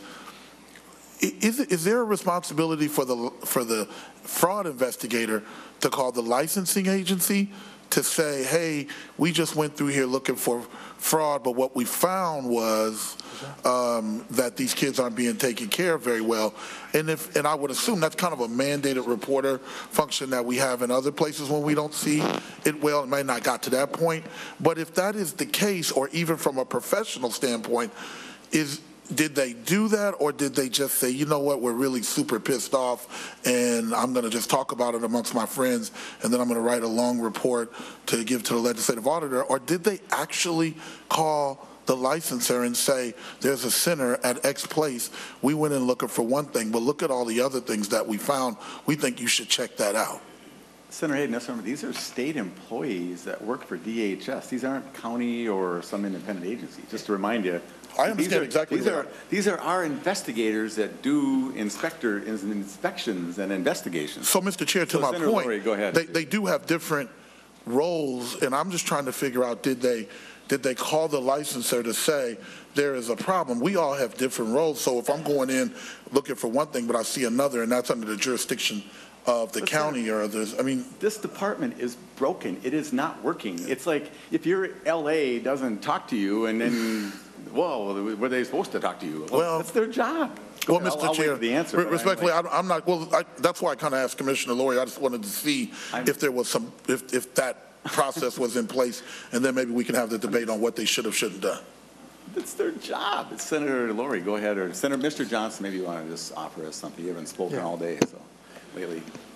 Thank you, Mr. Chair and Senator Hayden. Yes, the licensors sit within the same unit, the OIG, as the fraud investigators. They work closely together in both directions. When licensors are at a center and see, they ask for attendance records, something licensors do.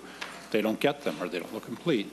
They will go back and let the fraud investigators know. So we have built that two-way street. That's part of why the licensing and fraud pieces were put together into the OIG, because they work in similar circles. So, Mr. Chair, just to follow up with that, what I'm trying to get at, Mr. Chair, without prolonging, I know we got a lot of work yet to do today, is I'm just trying to figure out. I really am. I'm not defending one or the other. I'm just trying to figure out, how do people work together? And this might also be for Commissioner Lurie and the team to figure out, how do they work better together? If we're noticing that if one side of the team is in one cubicle and they're noticing something, that they need to talk to the other person in the cubicle who comes in and actually does that work, or if they're doing it together.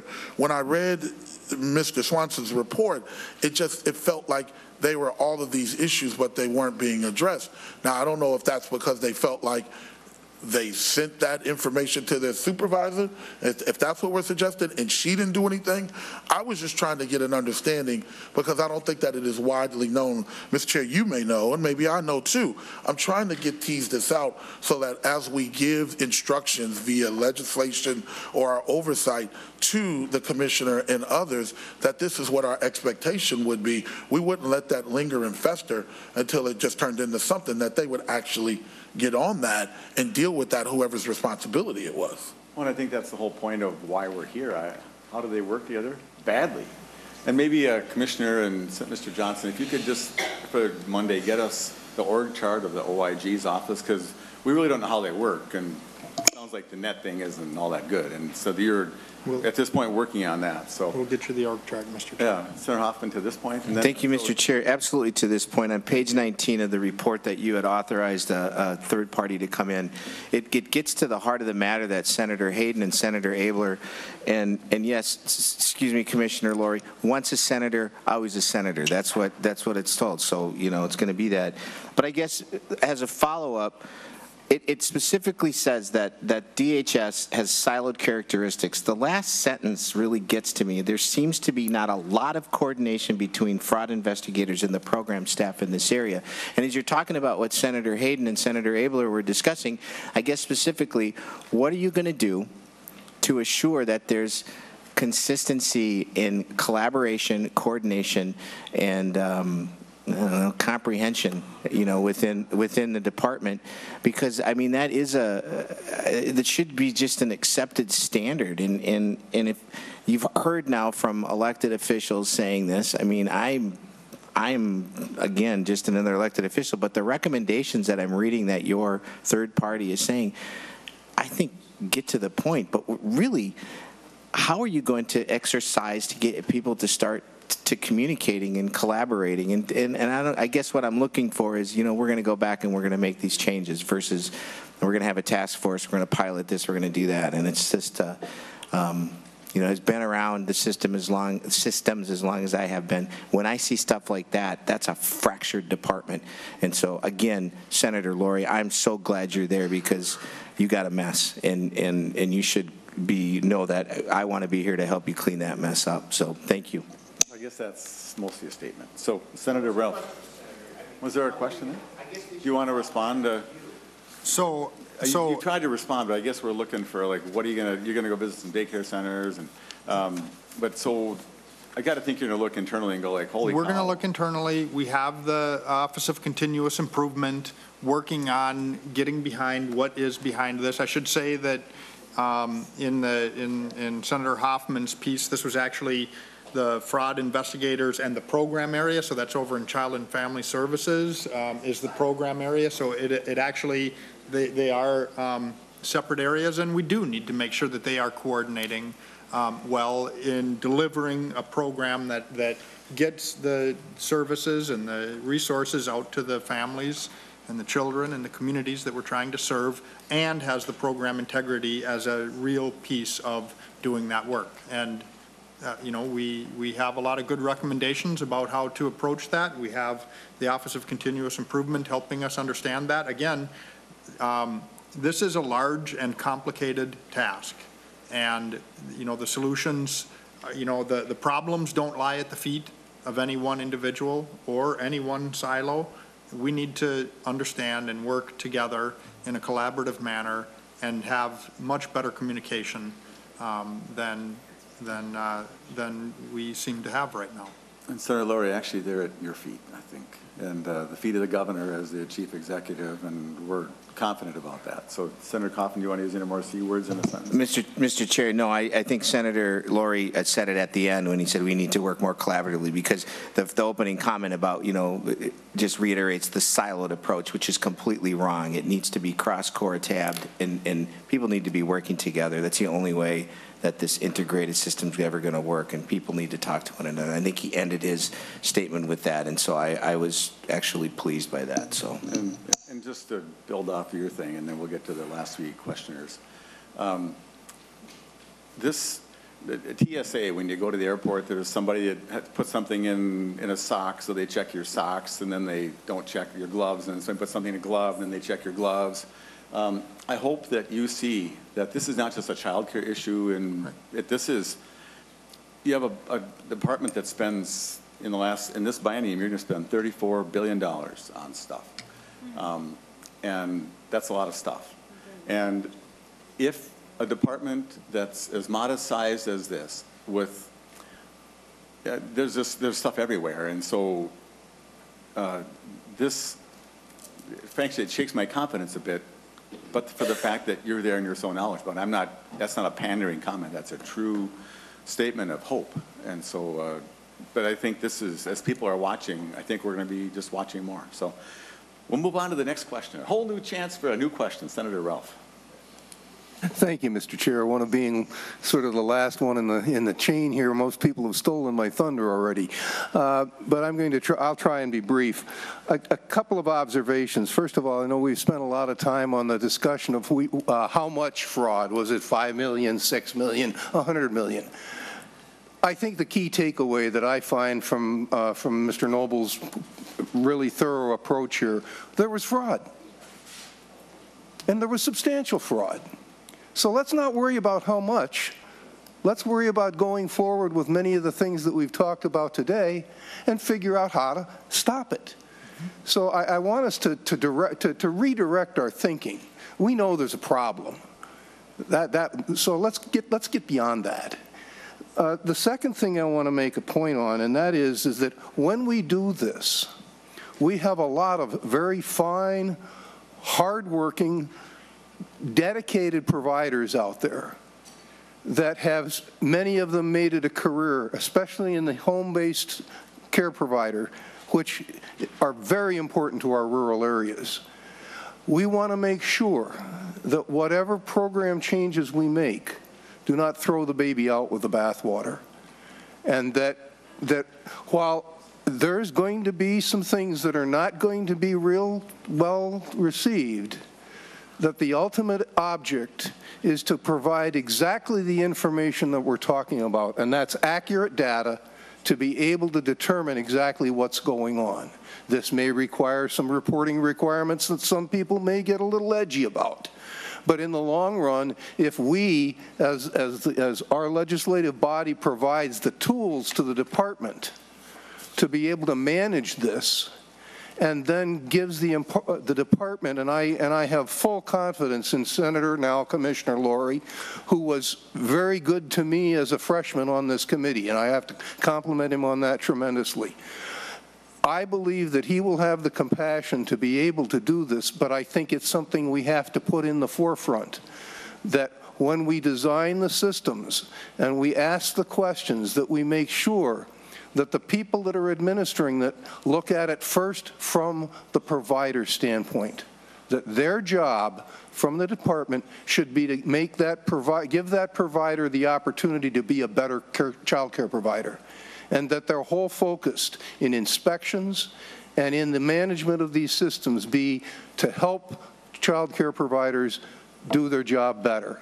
And they can. They do a wonderful job, and I think they need to be supported in that. So I want us to make sure that we don't lose sight of that focus. A couple of other thoughts. We've talked about fraud. What is fraud?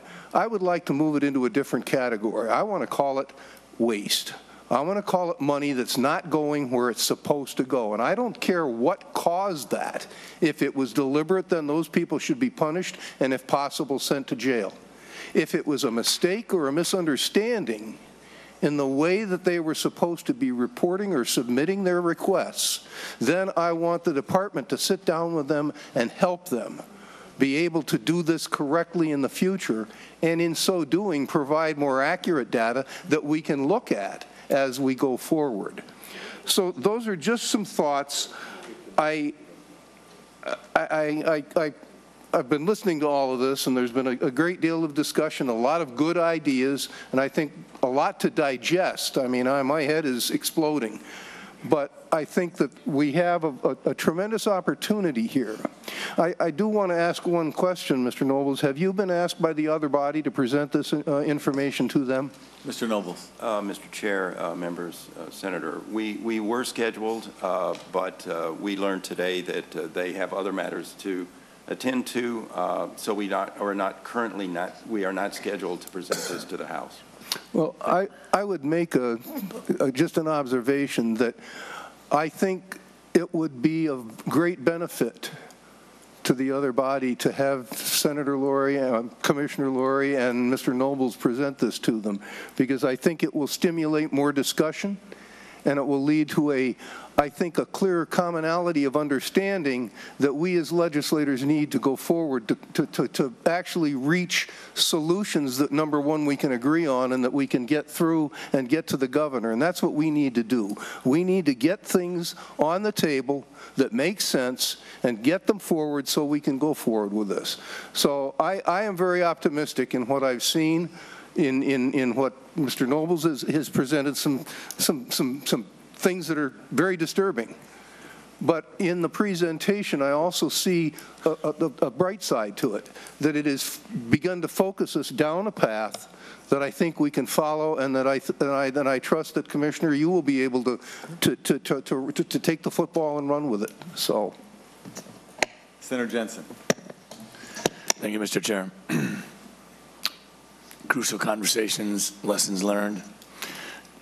Senator Klein, thank you for your comments regarding the danger of legislating and making too many decisions based on anecdotal information. I think that's really important. And Senator Hayden, I certainly hear your heart, and I appreciate your sharing.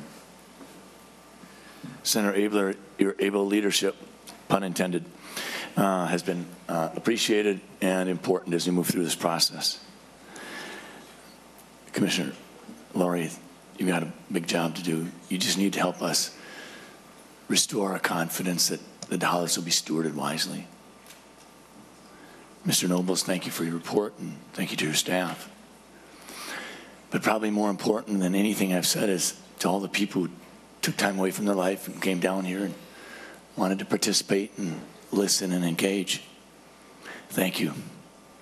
This is your capital, and this is your state. Thank you. Thank you, and having saved the best for last, Senator Bigham.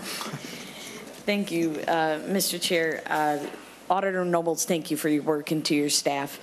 And Commissioner Laurie, I'm not going to reiterate what a lot of my colleagues have said. I think you're the right person for the job. You have a large task at hand here, and I think Chair Abler and Chair Benson's budget target just changed a little bit, because you're going to need some help to be able to do this. And so I think that's part of what I would expect from the leadership of the Senate. And I'm going to just say that I think this report is troubling. It's sad. I'm going to weigh in and say that I support also having some, having the internal auditor go over to the state auditor for some independence. I think that is a fantastic idea. But I also applaud you for your response to this report and having some concrete examples of what you can do right now with your staff, Commissioner. And again, I will echo what Senator Jensen said, is to thank everybody for coming today and being part of this discussion, because this is what it's about. And the responsibilities on us as collaborative efforts continue to resolve this. So I thank everybody for the time today to come here. All righty. So I think this has been a really good discussion, and looking forward, I think that I'm looking forward to hearing some good things. And Senator Laurie, we're going to be in the thick of our budgets in the next few weeks. Perhaps in about 3 weeks, you could come back and give us just the highlights of where you've decided to go, where you plan to look. You can keep your confidentiality straight if you want, but just some general ideas. I think if I summarize, the more I read, the more I'm just surprised.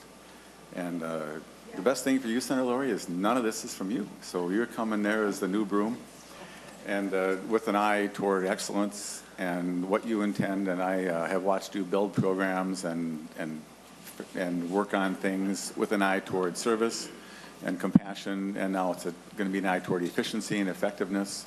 And I think that's a really good mix to add that in. And Senator Begum, I don't know if that means we're going to increase our budget. I think we're going to hope that one of the answers is they're going to be people that actually talk to each other, and that they actually do the things that they've been designed to do, and that they're free to work and to express their opinions. And in a world where Mr. Swanson's thoughts seem so put aside that there's room in there in the good staff that are there. I know a bunch of the people who work there, and I know their interest in doing good work. And so hopefully you can take your crew. And Senator Laurie, you know the general budget is -11. And so we have a choice. We can add people to do work or we can try to find ways to help people who are quadriplegics get out of bed in the morning. I'd rather put the money into that and make sure it goes there, and so would you. And there's other things that are on your mind, and we think about it every day. So do you want the last word, Senator Laurie? Or Senator Nobles? Mr. Nobles, do you want to offer one last comment, or are you all talked out? Mr. Chair, I just want to thank everybody for your time and attention. Really appreciate that, and I wish you well as you move forward to try to help solve these problems. And Commissioner, I'm going to give you the chance to have the last word. Well, Mr. Chair and members, I want to thank you for the time and attention to this important issue, and pledge that the Department of Human Services is going to be a partner in making sure that every dollar that is invested, and I know how hard it is to get a dollar out of the legislature, we want it to go to eligible families, to high-quality daycares, and make sure that it is delivering exactly what it is intended to do, which is support low-income families with critical child care needs to allow parents to work and pursue their education, and actually prepare kids to approach school better ready to learn, meet educational milestones. We have a tremendous child care provider community. We have tremendous families and communities all across this state. We have a small number of providers who are taking advantage of some vulnerabilities. We have a set of very real and concrete proposals to reduce those vulnerabilities a great deal and identify fraud much earlier, not do the pay and chase. You have my pledge to work with you as a partner in seeing what I know we all share as common goals. Thank you very much. And so thank you very much.